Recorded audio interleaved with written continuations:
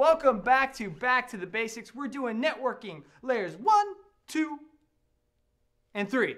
I'm Sean Barr. I'm really stoked about this one. Let's go!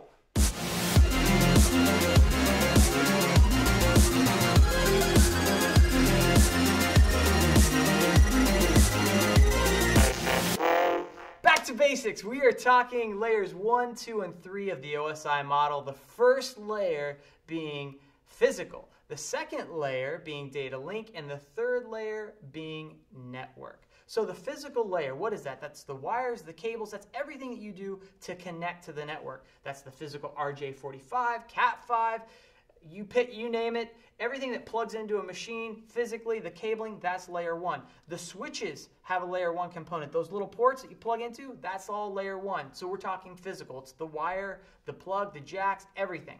That's all layer 1. So if you have issues like errors and drop packets, things like that, sometimes that can be a physical problem. And how you see that is CRCs and discards and all of those things on a switch. If you're looking at the port, you'll see those things happening. That could indicate you've got a physical layer problem.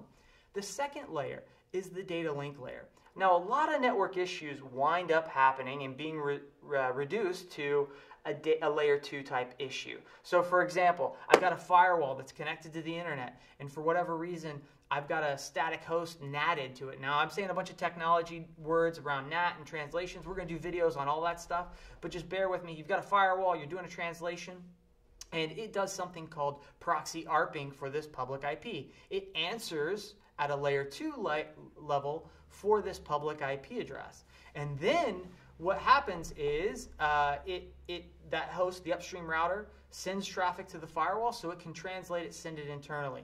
So sometimes when that's not working, hey, my public web server isn't working, you're thinking it's a firewall issue, it's an ACL issue, no. It could just be a simple layer 2 issue.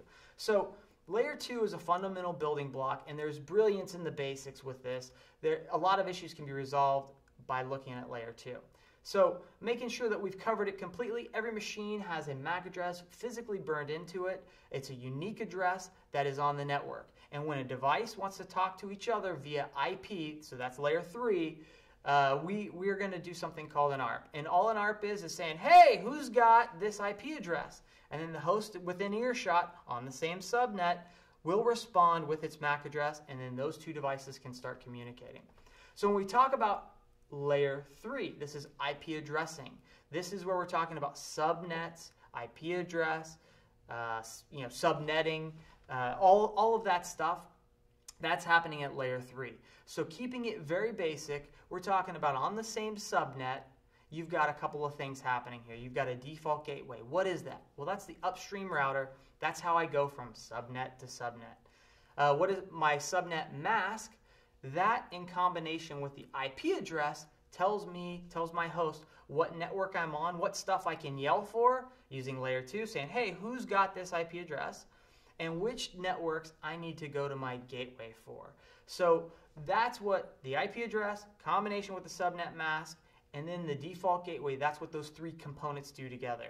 When a device cannot talk to something on the same subnet because it knows, here's my IP address, here's my subnet mask, I match the 2 together, and whatever's left on my subnet I can yell for.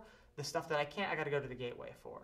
And so when I need to send some traffic, let's say to the internet, the machine knows, it gets back an address, 4.2.2.1, it goes, looks at its IP address, it looks at its mask, and it says, that's not on my network.